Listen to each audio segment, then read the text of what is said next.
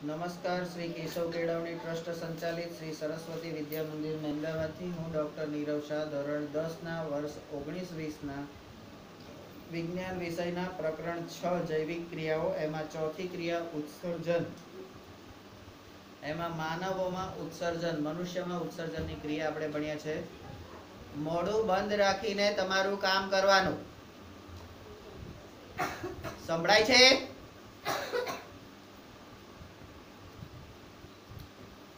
તો મનુષ્યના ઉત્સર્જન તંત્રમાં કિડની, મૂત્રવાહિની, મૂત્રાશય અને મૂત્રમાર્ગ હોય છે. અને આ કિડની જે ગાળણ કરે છે એ ગાળણ એ બાઉમેનની કેપ્સ્યુલ જે ઉત્સર્ગ એકમ છે એના દ્વારા થાય છે. બરાબર, બાઉમેનની કોથળીમાં થાય છે. અને આવા 10 લાખ ઉત્સર્ગ એકમો એક કિડનીમાં હોય છે. આપણી પાસે 2 કિડની છે એટલે આપણે લાખોપતિ તો કહેવાય જ. 20 લાખ રૂપિયા તો આપણી કિડનીમાં છે, હે, એટલે લાખોપતિ તો કહેવાય જ ભાઈ. બરાબર. તો જ્યારે કિડની પ્રાથમિક ગાળણ પહેલી વખત ગરણી લઈને બેસે છે, હા, આપણે પાણીનું વિભાગીય નિસ્યંદન આવું શીખી ગયા છે. પાણીનું વિભાગીય નિસ્યંદન યાદ છે? પેલું માટલું રાખતા હતા, એમાં મોટા પથરા, પછી નાના પથરા, પછી રેતીના કણો, પછી માટીના કણો, અને પછી છેલ્લે જે નીકળે એ તમારું શુદ્ધ નિસ્યંદિત પાણી કહેવાય. Pure drinking water. આવો પ્રયોગ નાના ધોરણોમાં આપણે કરી ગયા છે. અહીંયા પણ આપણી કિડની આપણા શરીરમાં આ જ કામ કરે છે. હા, તો પહેલા પ્રારંભિક ગાળણમાં કયા કયા તત્વો જુઓ? ગ્લુકોઝ, એમિનો એસિડ, ક્ષાર અને વધુ માત્રામાં પાણી. તો આ ગ્લુકોઝ તો ભાઈ જરૂરી છે. ગ્લુકોઝ જરૂરી છે.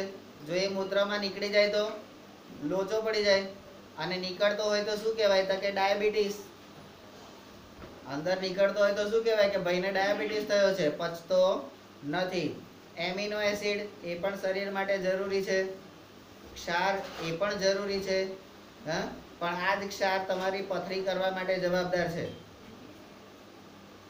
અને વધુ માત્રામાં પાણી હોય છે. જેમ જેમ મૂત્ર આ નલિકામાંથી વહન પામે છે, આ પદાર્થોનું પસંદગીશીલ પુનઃ શોષક પણ દર્શાવાય છે. એટલે હવે આ બધું જે ગરણીમાં આવ્યું એમાંથી તમારે શોષણ કેનું કરવાનું છે? ફરીથી, હે ભાઈ, મેં તને આ ખોબામાં આ ખોબો ભરીને મુઠ્ઠી ભરીને આપી દીધું, પણ ઓ એની અંદર આ મારું કામનું છે, એ મને પાછું આલ દે. પસંદગીશીલ પુનઃ શોષણ. તો આમાંથી પુનઃ શોષણ પાછું કોને શોષી લેવાનું છે? તો જોઈએ, આઈ પછી જે પાણીનું પ્રમાણ પુનઃ શોષણ દ્વારા, પાણીનું પ્રમાણ પુનઃ શોષણ શરીરમાં આવેલા વધારાના પાણીની માત્રા પર અને કેટલાક દ્રાવ્ય નકામા પદાર્થોનું ઉત્સર્જન કરવાનું છે તેના પર નિર્ભર છે. તમારે કેટલું બહાર કાઢવાનું છે એના પર પાણીનું પ્રમાણ કેટલું રાખવું ને કેટલું પાછું શોષી લેવું એ નક્કી થાય છે. જેટલું બહાર કાઢવાનું હોય ને એટલું જ પાણી નીકળે, બાકી બધું પાછું અંદર. ગળાયેલું પાણી પાછું અંદર. પછી પ્રત્યેક મૂત્રપિંડમાં નિર્માણ પામનારું આ મૂત્ર એક લાંબી નલિકા જેને મૂત્રવાહિની કહેવાય છે તેમાં પ્રવેશ કરે છે. હે, બહુ ફાસ્ટ લાગ્યું હોય ને ત્યારે સહેજ અહીંયા આમ પેડામાં આમ સહેજ દબાવશો ને એટલે ઉપરની સાઈડે એ પેશાબનો ભાગ મૂત્ર ઉપરની સાઈડે ગતિ કરતું દેખાશે. એટલે તમને આ મૂત્રવાહિની નળી એ શરીરમાં કઈ જગ્યાએ છે ને એ ખબર પડશે. બરાબર, એ ખબર પડશે. હા, તો જે મૂત્રપિંડને મૂત્રાશયની સાથે જોડે છે, અહીંયા મૂત્રપિંડથી મૂત્રાશયની જોડે જોડતી જે પીળા કલરની નળીઓ છે ને એમાં મૂત્ર વહન પામવાનું હવે ચાલુ થઈ ગયું. અહીંથી વહન પામીને નીચે કઈ ટપકી નહીં પડતું. કઈ ભરાય છે તો કે જુઓ, HIJK પછી L, જ્યાં સુધી ફેલાયેલ મૂત્રાશયનું દબાણ આપણું મૂત્રાશય છે ને આટલું જ હોય છે, પણ ફેલાઈ બિચારું આટલું મોટું થઈ જાય છે.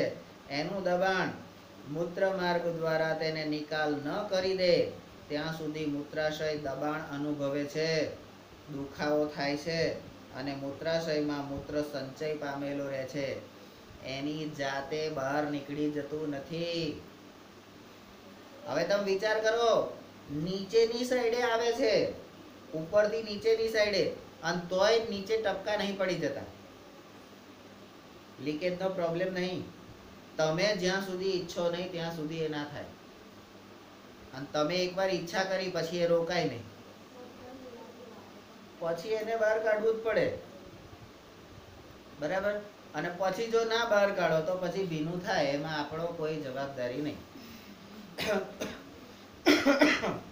પણ મૂત્ર માર્ગ દ્વારા નિકાલ ન થાય ત્યાં સુધી એ સંચય પામેલું રહે છે.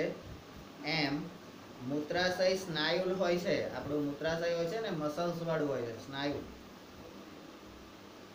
એમ આમ આ ક્રિયા કોના નિયંત્રણમાં થાય છે? તો કે ચેતાતંત્ર.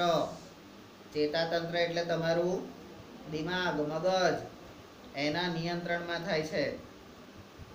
અને એન પછી ઓ, આની ચર્ચા આપણે કરી ગયા છે. ચેતાતંત્ર દ્વારા મૂત્રાશયનું, કિડનીનું નિયંત્રણ, આ ચર્ચા આપણે પહેલા કરી ગયા છે. અને પરિણામ સ્વરૂપ હવે છેલ્લે આંકડો પણ આવ્યો પી.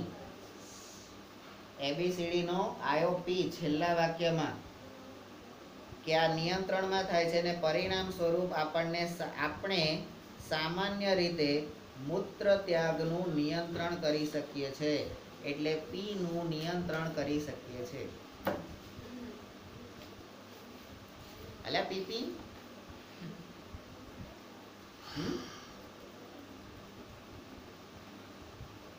બરાબર. પોપટભાઈ પટેલ.